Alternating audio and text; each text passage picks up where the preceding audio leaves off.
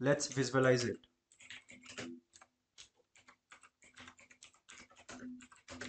On let's visualize it. So for this, first let's do it for training set. Okay, let's name this section for mm, let's write this as training set. Okay, and over here what I'll do is I'll plot a scatter plot. Okay, plt dot scatter, and it will be having x train x oops, x train. We'll be having all of the rows of the first column, right? That is this one, uh, this first one. Okay, 4 9 minus 2 2, all of these. And in y we will be having the value of x train, all the values but of the first one. Okay, and okay, that's it. We'll edit a bit of it later. Let's write x label. X label, we are going to have it PC1. Okay, let's write PC1, principal component 1, and plt dot y label. Let's write principal component 2. Okay, PC2. Hmm. Okay, now I guess the data looks very much variated, but let me give C. Okay, like based on which color, based on whose color it is, based on, so let's say C. The color scale is, I'll give white train. Hmm. And for more, if you want, you can give a C map also, color map. For me, I guess, I guess flare works for me. You can try out videos and all, but okay, this one looks just great. Okay, you see, uh, we have over here, we have two features, only two features. Out from all those 30 features, we have reduced it to two features, and you can see that it is so much variated. And in a straight line, if you over here for this, I guess, as this is straight line, okay, in this way, yeah, an SVM will get us a better result. Probably an SVM should be getting out a better result in this, but we'll just apply logistic regression and look out the solution in this. So for this training set, we have this. Let's see the same thing for test set. How's the test set variated? So I'm going to copy everything, paste it over here, try x test, again x test, the same thing over here, and wow, just look at the solution over here.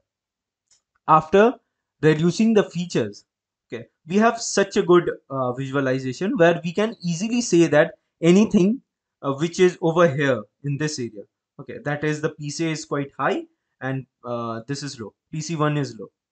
Okay, so over here we can easily say that we can get a very good fit, a quite a good model, and we are actually able to visualize it, do a bit of data analysis if you want to do.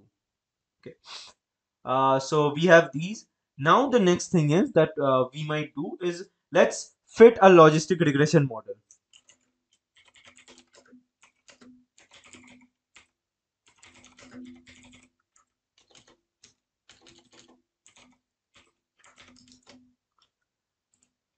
Okay, so scikit-learn, from scikit-learn, okay, we are going to call linear model, and from that import, let's import logistic regression. Okay, let's see this capital, hmm, logistic regression.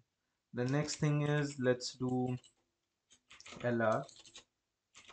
Lr is equal to logistic regression, and if you want the same solution as me, you can do just a random, you can put a random state as equal to 0 if you want the same solution as me. Okay, then again lr is equal to, I'm going to fit it on my x train and y train. Let's look into LR. LR is my lowest integration. Okay, that's fine. Now the next thing is what we do. We evaluate. Okay, so let's write this evaluation. Hmm. Evaluation. So let's do from scikit-learn dot matrix. Let's import confusion matrix and we are going to call the classification report. Hmm. Uh, let's call out the confusion matrix. Okay. Before that, we just need to do the prediction part. Let's do the predictions also. Hmm. Over here for let's take wipe red. Wipe red is equal to lr dot predict, and we are going to predict it on x test, right? And then let's print let's print our confusion matrix. Let's print out confusion matrix, and for that we will be taking our white test and white red. Okay, well, so yeah, white true value and then the white red value. So white test and the white red. Hmm. This looks fine. Let's run this. So you see that we have actually got a very good solution over here. And if you just put the classification report also, and with y red,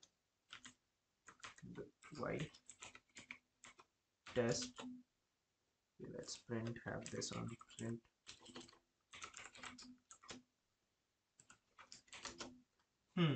So we are actually getting a very good fit. Okay, almost 99%, and that's really a good fit. If you play around with the random state, obviously you will be getting some different values. Maybe if you see, it varies a bit. But yeah, as of now, you see that we are actually getting out a very good value over here. Okay, so we have trained our model, we have got all the better results, and just for the fact we are doing a very great job over here. Also, these things might actually change if you change things here and there. Okay, uh, like if you have the same random state as me, if you increase the test size, let's say the test size is 3, and if you do everything again,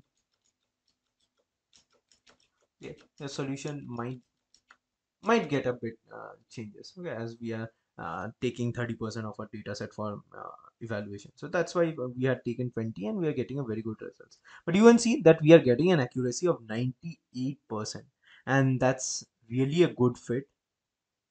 Okay, that's quite a good fit that we are getting. And so that's it for this video. I hope you enjoyed it. Okay, I hope you enjoyed PCA. PCA is nothing but just a dimension reduction technique.